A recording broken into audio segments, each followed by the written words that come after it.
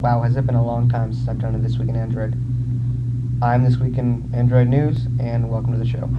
So let's get started. As always, let's start off with a little bit of app news. The official TV Guide app has been released, ESPN Score Center has finally been released as well, and a Norton Security app is now available. All of those, of course, are accessible by the Android market. Flash 10.3 beta is also available as well. Now, of course, time for some tablet news. This is the LifeTouch Android tablet, which is running Android 2.1, and I know it looks like a Nintendo DS, but it actually has a 7-inch TFT LCD screen with a resolution of 800 by 480.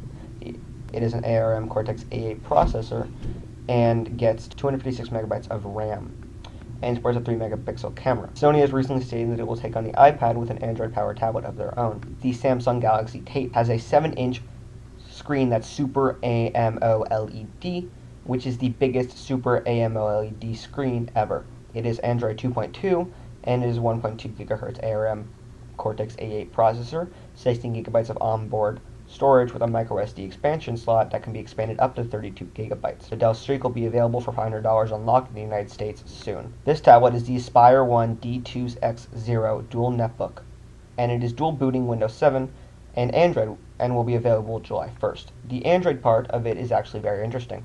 It will be able to load up in 15 seconds, and the tablet has netbook has 8 hours of battery life. You get a choice between an Intel Atom N455 or an N4000 processor at 1.66 gigahertz. It is a built-in webcam, 10.1-inch LED backlit display at a resolution of 1024 by 600.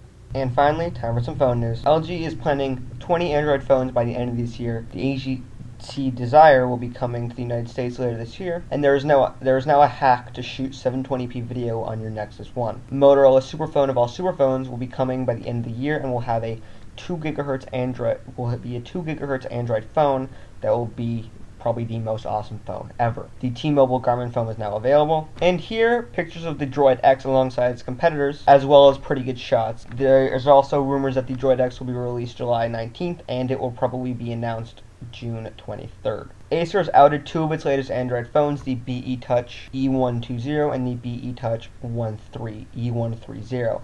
But both of them will be running Android 1.6. Unfortunately, the Acer BE Touch E120 has a 2.8-inch QVGA touchscreen, while the Acer BE Touch E130 has a 2.6-inch QVGA touchscreen and a QWERTY keyboard and looks like a BlackBerry but Android. Both have a 3.2 megapixel camera, and unfortunately, they both have a 415 megahertz processor. The BE Touch E120 will drop in mid-July 2010, and the BE Touch 130 will follow in August 2010. Alltech Leo 14 megapixel Android phone has officially been announced and to be released Q4 of this year for $499. This could be compared to the Garmin phone, as that is a GPS with a phone inside of it. This is a camera that just happens to be a phone. The phone will run Android 2.1, and a Froyo update is in the works, but it has a 3 times optical zoom with Xenon flash instead of digital zoom. Samsung has recently unveiled the Samsung Corby smartphone, which is running Android 2.1 and seems to be marked towards consumers.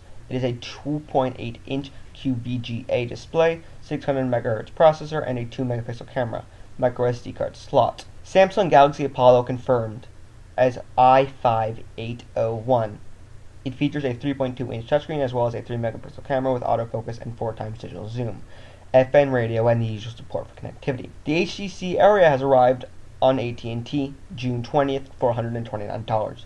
It has the Qualcomm MSN7227 processor at 600 MHz, Android 2.1 with HTC Sense UI, 3.2-inch capacitive touchscreen at 320 by 480, 512 megabytes of ROM, 256 megabytes of RAM, 5 megapixel camera, 2 gigabytes micro SD card included, up to 6 hours of battery life, and 15.5 days of standby. It is AT&T's first real foray into the Android market. The Droid 2 commercial that has been leaked says that the Droid 2 has a 1 GHz processor and the Droid X is the Icon app, which puts every movie, internet, clip, song, and photo at your fingertips to access at any device in your home at will, making you your own media mogul. The Samsung Galaxy S Pro confirmed as Sprint's second 4G smartphone. As you can see in this picture here, T-Mobile is celebrating Father's Day by giving away Android phones for free, which means that if you really wanted that MyTouch 3G slide or that Garmin phone, you won't have to fork out over any additional money.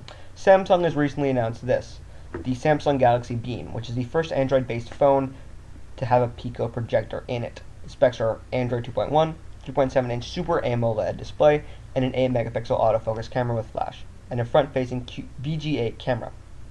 All of these are pretty sweet specs, plus the autofocus, plus the projector can make for a pretty nice phone for the corporate world. The next generation of Droid will apparently be unleashing on June 23rd at a special event, which is being hosted by Verizon Wireless, Google, Motorola, and even Adobe. That's pretty exciting. Here's a picture of the official invite, which was sent out to the press.